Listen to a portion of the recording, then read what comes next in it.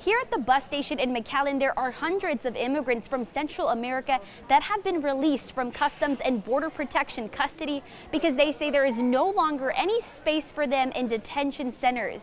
Right now, they've been given notice to appear before a court. However, some of them don't have dates. The system is absolutely broken.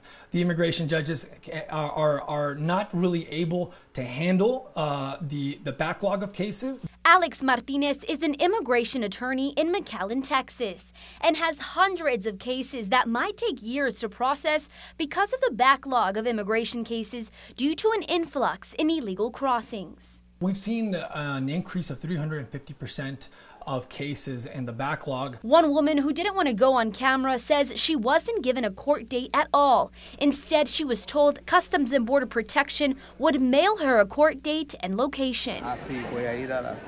Orlando Rivera came from Guatemala with his 15-year-old son 18 days ago. He says he came to the States so his son could get a better education. His court date is set for April 2nd, but for now he's getting on a bus to California to stay with family. They go into the community, and at one point the government loses track of them because we don't have the resources, we don't have the coordination or the organization to be able to track down all these thousands and thousands and thousands of individuals that are being released. Border Patrol says they have no choice but to let immigrants go because of a lack of holding space.